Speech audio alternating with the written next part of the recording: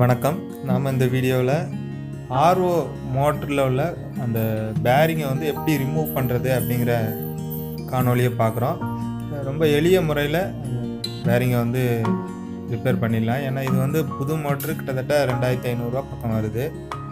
ஆனால் நம்ம வந்து இந்த பேரிங்கு மற்றும் ஆர்மச்சூர் இது எல்லாம் மாற்றினா கூட அந்த அளவுக்கு வராது, விலை வராது.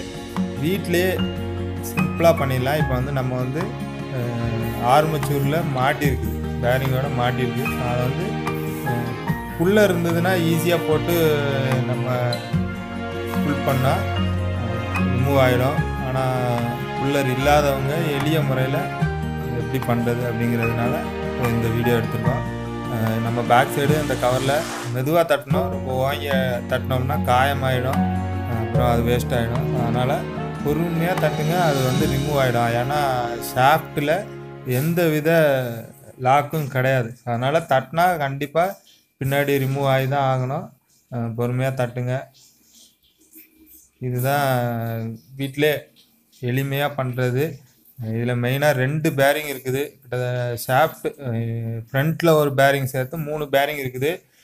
3 பேரிங்குமே ரொம்ப கம்மியான ரேட்டில் தான் வரும். இப்போ பார்த்தீங்கன்னா இது பேரிங், இதுலேயும் ஒரு பேரிங் இருக்குது, இங்கேயும் ஒரு பேரிங் இருக்குது. இது வந்து 6203 கடையில் கேட்டிங்கன்னா கொடுத்துருவாங்க. ஃபுல்லாக எல்லாமே சால்ட்டு படிஞ்சு ஒரு மாதிரியாக இருக்குது. எல்லாமே உப்புத்தாள் போட்டு தேய்ச்சி நல்லா க்ளீன் பண்ணால் தான் திருப்பி ரிப்பேர் பண்ண முடியும். பார்த்திங்கன்னா வேறு உள்ள ஒன்றுமே கிடையாது. நம்ம என்னமோ பெரிய இது மாதிரி பயந்துக்க வேண்டாம். உள்ள ஒன்றுமே கிடையாது. எளிய முறையில் இந்த 2 பேரிங்கை ரிமூவ் பண்ணுறது தான் மேட்ரு. பார்த்திங்கன்னா இப்படி தட்டிட வேண்டியது தான். பொறுமையாக தட்டணும். அவசரப்பட்டு தட்டி எதுவும் காயம் ஆக்கி வச்சிடாதீங்க. பொறுமையாக தட்டுங்க. இங்கே இது ஒரு சின்ன பேரிங் கிடக்கு. இதில் மொத்தம் 3 பேரிங் தான் இந்த மிஷினில் இருக்கிறது. மெயினாக இந்த இதில் சின்ன சின்ன வேலைகள் தான் வரும். அதை அப்படியே நம்ம செஞ்சிடலாம், வீட்டிலே அருமையாக செஞ்சிடலாம். ஏன்னா கடையில் போய் புதுசாக போட்டோம்னா அவங்க சர்வீஸ் பண்ண வர்றவங்க உடனே மோட்டரை தூக்கி போட்டு 2500 புது மோட்டரை மாட்டிட்டு போயிட்டே இருக்கிறாங்க. ஆனால் இதில் ஒரு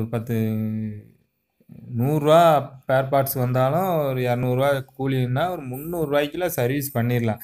ஆனால் யாருமே இப்போ அந்த சர்வீஸுங்கிறதே கிடையாது, ஒன்லி ரீப்ளேஸ் தான். அதனால் நாமளே வீட்டில்